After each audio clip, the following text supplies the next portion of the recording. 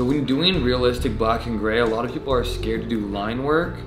and they're trying to use their mag and keep it really soft, which I get, and a lot of people teach it that way, but I think it's really important to start lining different parts, especially when they're smaller, to keep them a lot sharper. Because remember, even though something might be a little bit more soft in a photo, as a tattoo, after it heals, having it a lot stronger and sharper is an important thing. I'm gonna be lining the teeth with a 3-drop and going really slow with the wand and just making sure all these edges are going to be nice and sharp. And by the time it heals, it'll be really soft and won't have a harsh line, but still a sharper edge.